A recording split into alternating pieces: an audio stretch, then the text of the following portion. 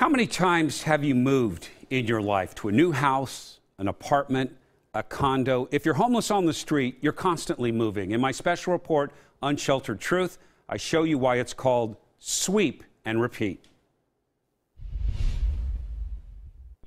It's moving day for 24-year-old Samantha. I was going to buy a bigger tent yesterday, but I didn't have the funds for it. Sam's been living here, a loading dock in southeast Portland. This morning, the business owner told her it was time to go. Where will you stay tonight? Probably this car lot over on Sandy. Sam has been working with Transition Project. She's on a list to get into housing, but until then, the street is her home. Across the river in downtown Portland, the city ordered this group of homeless to pack up their sidewalk camp. No, he doesn't usually have a tent. We're usually outside. They will set up a new camp a few blocks away. And just up the street, I'm following a young woman named Princess. She's been on this sidewalk for the last few months. She's been notified of a sweep. Her tent and belongings will be removed. Well, life in general for you. Well, it's not my comfort yet. In talking with her, Princess appears to have mental health issues. She's not moving. And what about Samantha? Well, after being kicked off the loading dock, Sam has set up her tent just a block away with a group of other homeless. It doesn't really matter. The city has already posted notice. This sidewalk will be cleared within 48 hours. 2 days later, they make good on that promise. They just came in, they started ripping tarps off of our tents and just were totally rude to me and like were asking if anyone was in the tent and if I was telling them my real name. So we give them a 24-hour notice. We do our postings on Fridays. So we actually give them more than 24 hours. We give them the weekend. Portland police officers Ryan Angweiler and Tim Angstrom do their jobs with precision and compassion. We're the only two officers in the entire city that have this job, and our full-time job is to go to the camps, do whatever outreach we can, office services. These officers know Sam. We've done a referral on her a while back and are kind of guiding her through the process, trying to get her off the street and into housing. But while waiting for housing, Sam will remain living on the street, just not here. And where will most of these people go after this?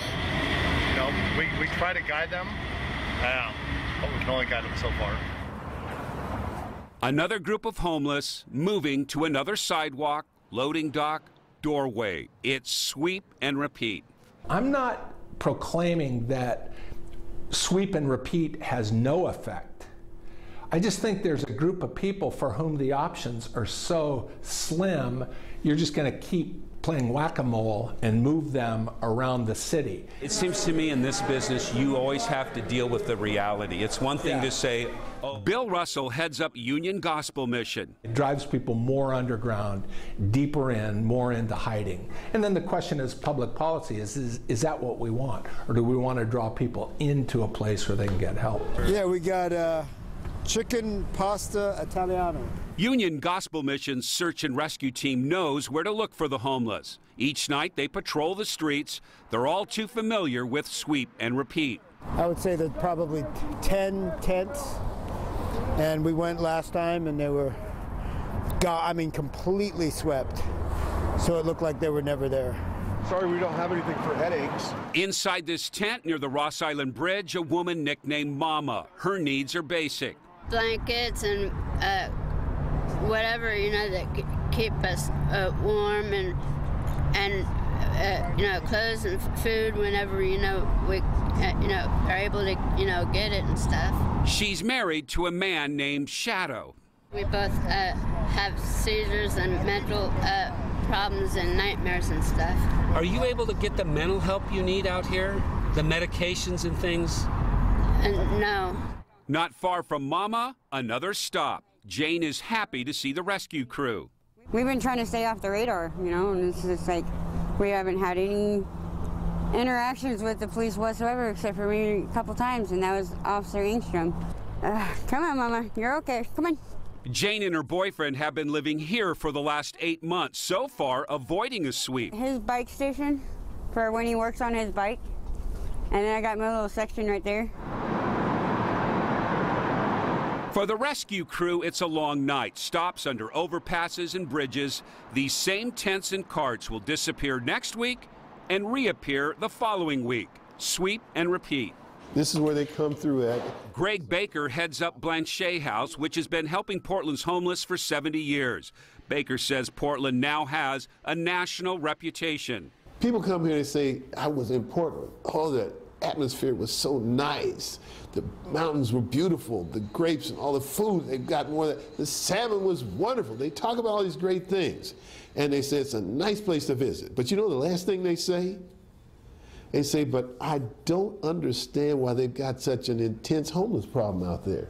And they don't talk about that for 5 seconds. They talk about that for 5 minutes. Disheartening to just call this my city I love, to see what's happening here. Seth Longacre runs a Northwest Portland shoe and apparel business with his brother Zach. They're lifelong Portland residents. He's compassionate but frustrated with what he sees. We can move it around the city, and that's what happens. If we call and they say, okay, for a week it's gone. It's over in Springwater Corridor. It's in Southeast Industrial Area. It's over by the Rose Quarter. It just moves around. But now the problem's gotten so big, when it moves, it doesn't move very far because there's already somebody there, and there's already somebody there, and there's already somebody there. And now we're getting, that's my corner, that's my corner, that's my corner, that's my, tent city.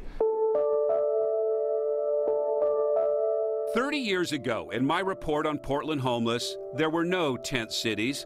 No one ever imagined the thousands of unnamed faces in tents we see today. I get it. I feel terrible. There's people don't have a place to go. And I don't know who that's on. It's on all of us, I guess. Princess, it's Jeff again. How are you? Back on a downtown sidewalk at 11th and Columbia, Princess has paid no attention to a notice to pack up. The cleanup crews came, removed her tent, cleared the sidewalk. There was one thing they didn't take. Late that night, as a light rain falls, Princess is curled up on the sidewalk in a wet blanket. They took her tent, her belongings. They left Princess behind. That's the unsheltered truth.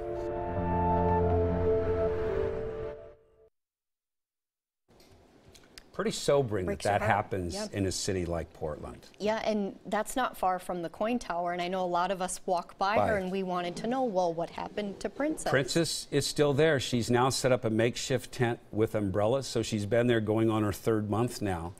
And we'll continue to follow Princess and the other homeless as well. Now, tomorrow I want you to join us. We look at the dangers of homelessness. It's a story we called Theft, Trash, and Trouble. That's tomorrow as Unsheltered Truth continues right here on Coin 6 on our 5 o'clock news. Good.